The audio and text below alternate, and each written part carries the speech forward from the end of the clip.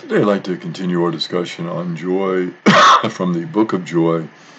And in this section of the book, there's a lot of discussion about suffering and how to deal with suffering.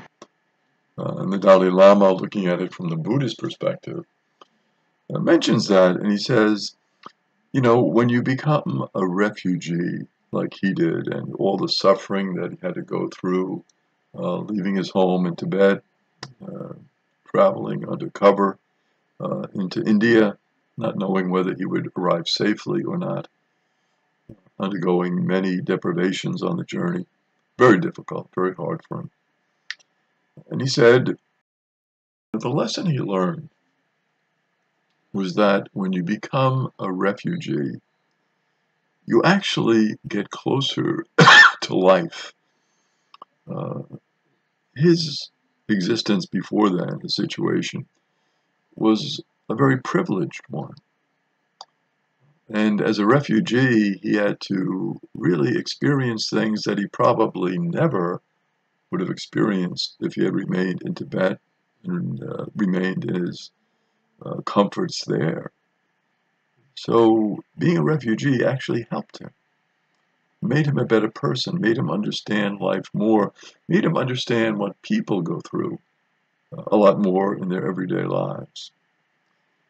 And he mentions the famous Chinese story of the farmer, and the farmer's horse had run away.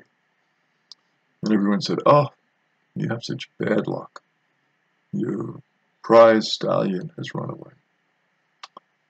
And the farmer retorted to that and said, "Well, no one can know exactly what is good and what is bad because there are many circumstances to that. There are many different aspects to what is good and what is bad. It's not a simple black and white situation. It's very complicated. Exactly what is good and what is bad." And to illustrate that, the farmer said, "The horse comes back now with a wild stallion." You think, I've had good luck. I have my horse back, and as a bonus, I get this wild stallion. Oh my goodness. I thought I had bad luck. Now, alas, good luck. However, the farmer's son was trying to tame that wild stallion, and it was very difficult. It was very hard. The stallion had never been tamed before. And so, lo and behold, the stallion throws the boy off, and he breaks his leg. Oh my goodness. Now I went from the good luck of getting my horse back, and as a bonus, a wild stallion. Now my son has his leg broken. Oh, I thought I had good luck. Now I have bad luck. But then the farmer's son was spared being conscripted into the army because of his broken leg. So there we have the bad luck of the broken leg leading to the good luck of not having to go into the army and facing possible death. So what is good luck? What is bad luck? It evolves, and sometimes we don't know. Sometimes we think something really wonderful has happened to us, and it turns out not to be so. And sometimes something very bad, and it leads to something good.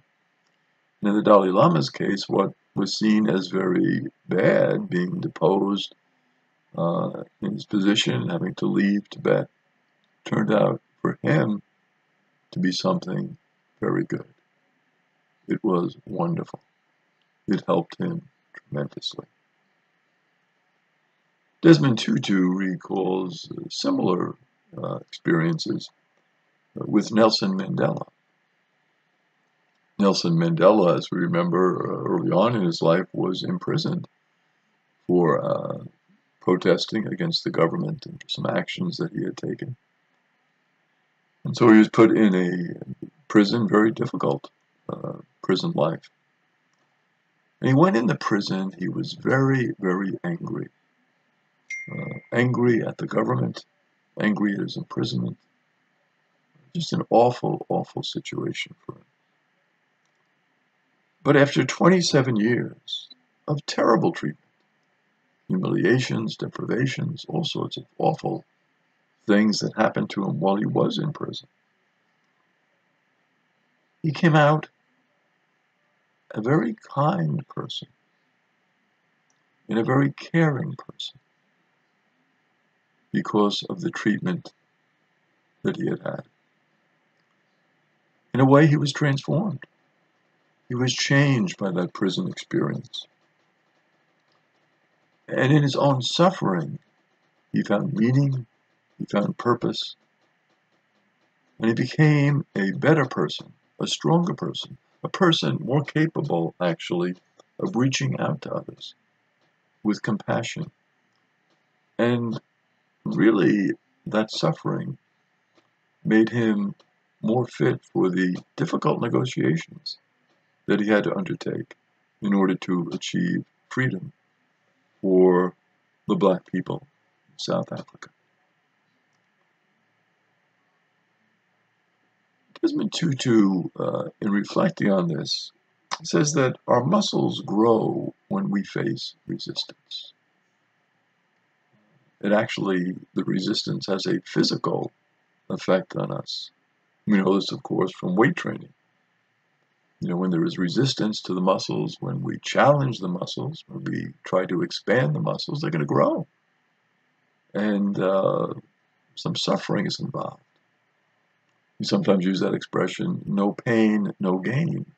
We have to stretch ourselves. And of course, it's that fine balance between not doing too much, not trying to pick up, 1,000 pounds in our first heave, but, gradually building up our muscles in a very appropriate way. They become stronger. And things that we could not lift, now we lift rather easily. So the muscles become trained. The suffering, the pain, helps us to be a better, stronger, more capable person. The opposite example, of course, would be a person who is what we use in the current parlance, a couch potato. Someone who's there with his bag of Doritos or potato chips or pretzels on the couch all the time. Doesn't do much physical exercise. Tends to add weight, and the muscles go downhill pretty quickly, and the person really doesn't achieve that much by being that type of couch potato.